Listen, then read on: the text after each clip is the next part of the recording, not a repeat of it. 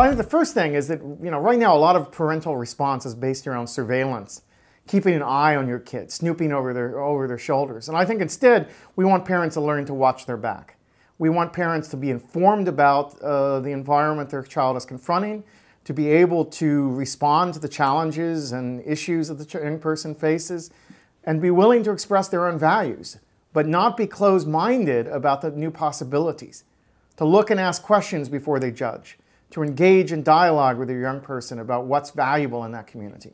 I think about all the parents who've sat through really badly off-key performances of John Philip Sousa's music through the years, not because they liked listening to off-key music, but because the band was central to their kid and very important to them.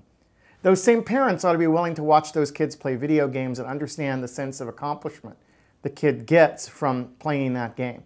They ought to be willing to sit down and learn what a social network site is and not decide MySpace is bad because they saw something on Fox TV, but instead to engage with the kid to talk about what's going on there and what they get out of it. Maybe have the kid design a social network page for the parent, and in the process learn how the kid articulates their values and their friendship ties online. So down the line, these new practices open up new opportunities for connection and conversation between parents and children. But to do that, you've got to get past the language of fear and recognize the opportunities that are represented by this new technology.